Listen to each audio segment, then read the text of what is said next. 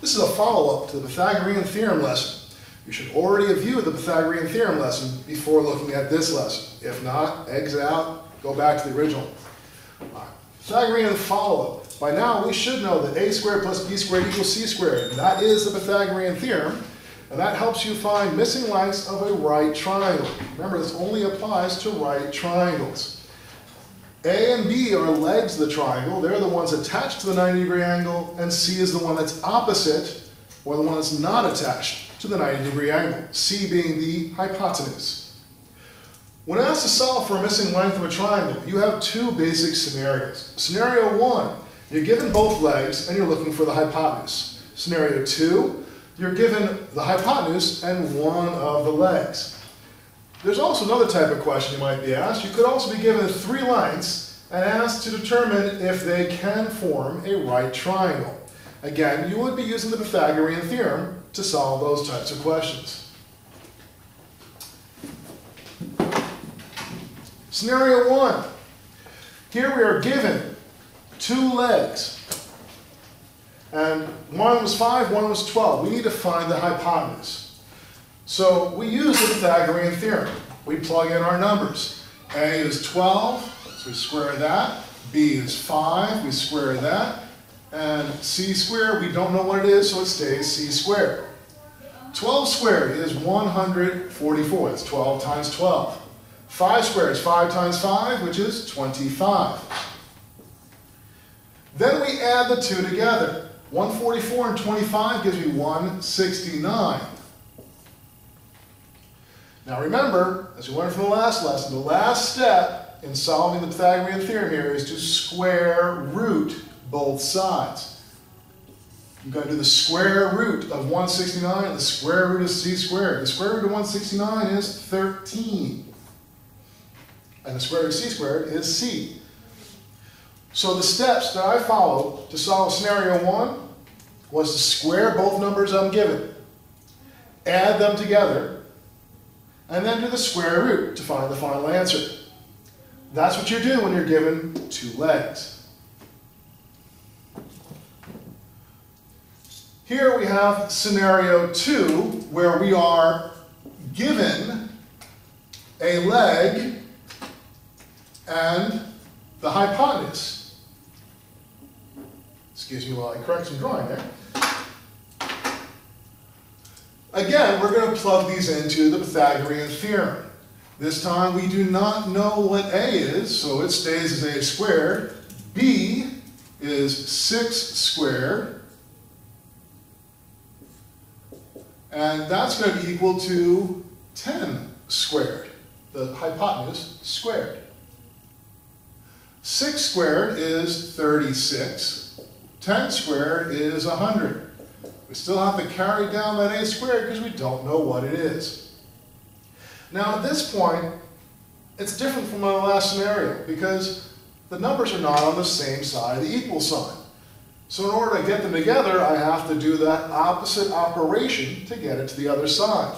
So instead of adding 36, I'm subtracting 36, which means I'm going to end up with a squared on this side and 64 on this side.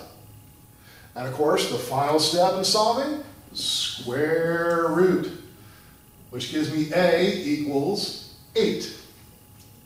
So in scenario 2, I squared both numbers I was given, subtracted the smaller one from the larger one, and did the square root to solve.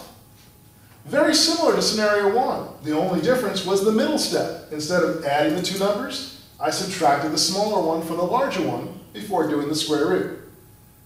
So scenario 1, when you're not given the hypotenuse, you square the 2 numbers and add them.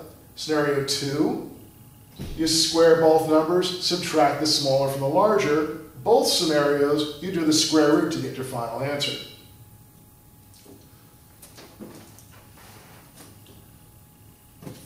Now, I want you to take a moment, pause the video, and on a piece of paper, try these 2 problems. Remember, you may have to turn this in tomorrow, so make sure you have your name, date, and period number on it. All right, so pause the video now and try these problems on your own. Hey, welcome back. Let's see how you did. you're given these numbers, and you're asked, well, first of all, which scenario is this? Well, I've got the hypotenuse there. It's the one opposite the 90-degree angle, so this must be a scenario 2, which means I'm going to have a squared plus, I do have the b, and I do have my c, which is 5 squared. 3 squared is 9.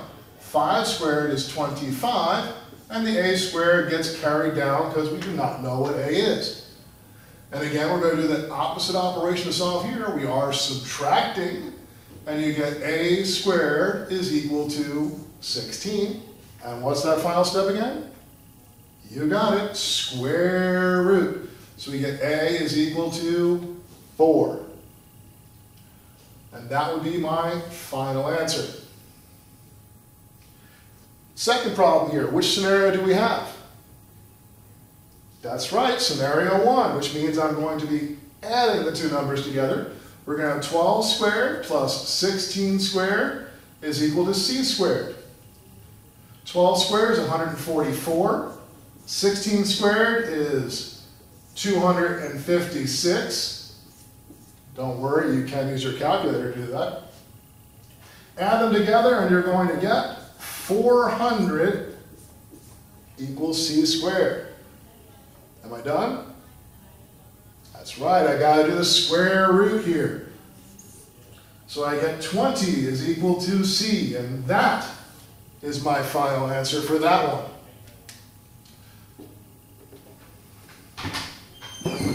Hopefully you guys did well on that. Moving on.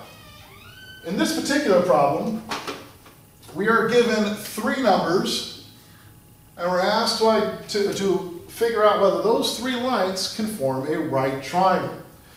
The steps in doing that are identify the hypotenuse, which in this case, the hypotenuse, in every case, the hypotenuse is always the largest side, so it's always going to be the largest number. So it would be 15.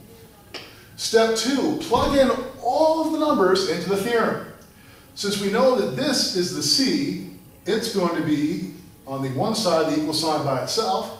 The other 2 numbers, it doesn't matter what order I put them in, but they're being added together, squared and added together on this side. Step 3, simplify both sides of the equation, which means I'm going to actually square both of those. That gives me 81 plus 144.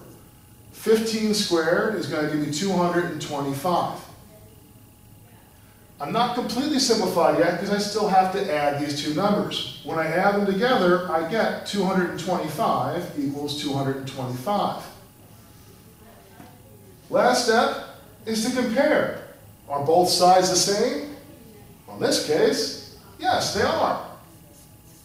If they're both the same, then yes, these 3 numbers, these 3 lengths do form a right triangle. If they did not, my answer would be no.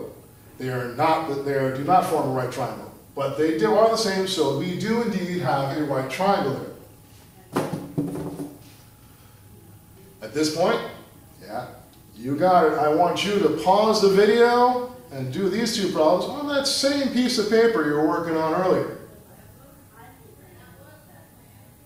Welcome back. Let's see how you did.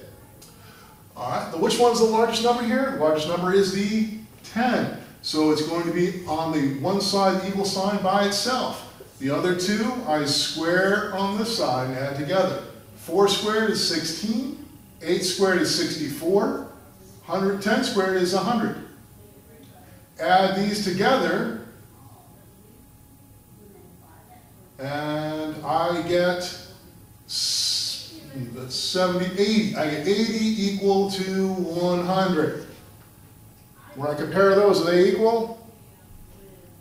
No. So this is not a right triangle.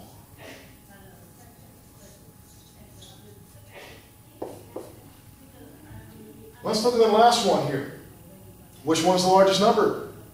The 15. So the 15 is going to be on one side, the equal sign by itself being squared. The other side gets the other 2 numbers squared and added together. 9 squared is 81. 12 squared is 144. 15 squared is 225. 81 and 144 added together gives me 225, which does equal 225.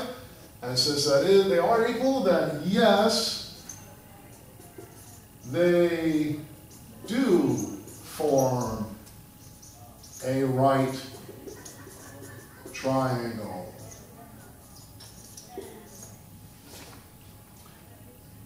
Hopefully, you got it all correct. If not, rewind, take another look at the video again, see what you missed.